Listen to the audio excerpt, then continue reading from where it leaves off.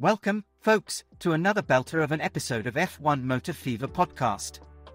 Today, we're going full pelt into the heart-pounding universe of Formula One, spinning a yarn of ambition, speed, and the relentless chase for glory. Stick around as we delve into the iconic 2002 Australian Grand Prix, the Minardi team's journey, and the evolution of Formula One. I'm your host, Monclark, and with me is my ever-alert sidekick, Yasminha. We also have a special guest amongst us, Williams, a top-draw expert and aficionado of Formula One racing. Welcome, Williams. Thanks for having me, Monclark and Yasminha. I'm chuffed to be here. We're over the moon to have you, Williams. Let's get stuck in with the iconic 2002 Australian Grand Prix. Can you give us a taste of this milestone event, Williams? Absolutely, Monclark. The 2002 Australian Grand Prix was a turning point for the Minardi team. The anticipation was electric, and Melbourne gave the team a warm welcome. But here's a fun fact: their journey to Australia was a spectacle in itself. They flew in a 747. You're having a laugh. They actually flew in a 747 to the race. Yes, Yasminha. And the excitement didn't stop there. Despite the rain and the looming 107% rule, they secured both drivers in the race. Hold on, what's the 107% rule, Uncle? Good on you, Christina, always keeping us on our toes. In Formula One, the 107% rule states that a driver must set a time within 107% of the pole position's time to qualify for the race. Isn't that right, Williams? Spot on, Monclark. It was a real nail-biter. But the drama didn't end there. Despite a terminal differential problem early on, Mark Webber crossed the finish line in 5th place. Now, that's a cracking story. I bet the celebrations after that were mental. Indeed, Yasminha. It was pure joy, a celebration that even spilled over into the Ferrari garage with Michael Schumacher himself. That's smashing. Speaking of celebrations, here's a quick bit of trivia. Did you know that this event had a unique moment of having 2 podiums due to the overwhelming support of the crowd?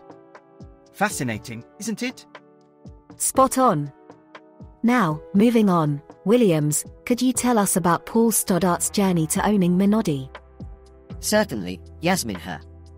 It all kicked off with an unexpected phone call from Flavio Briatore and a snap decision to buy the team. Running a small-budget team in Formula One was a tough old game, but Stoddart was relentless in his pursuit of success. Oi, did you guys hear that Stoddart actually wanted to name the team Marsupials? How about that for a porky? Ha, Brown, you certainly had me there. But let's stick to the facts, shall we? All right, folks, let's get back on track.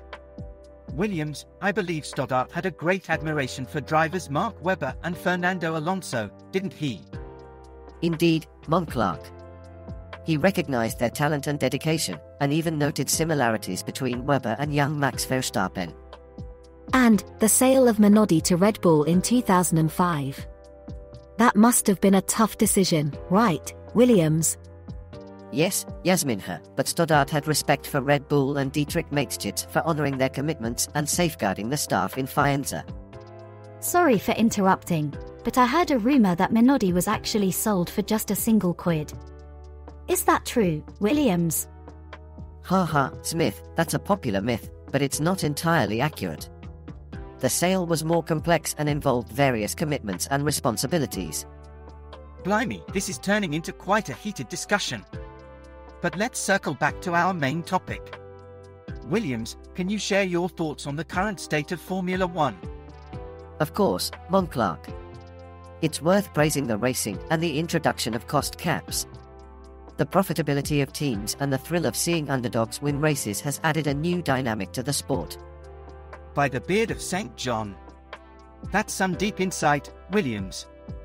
Thanks for taking us on this thrilling ride through the world of Formula One. Absolutely, Williams. We appreciate you joining us on F1 Motor Fever podcast and enlightening us about the high-speed world of Formula One. It was my pleasure, Monclark and Yasminha. Thanks for having me. And that's a wrap, folks. We hope you enjoyed this episode of F1 Motor Fever podcast. Don't forget to like, subscribe, and share our podcast with other Formula One enthusiasts. Until next time, keep your engines revving.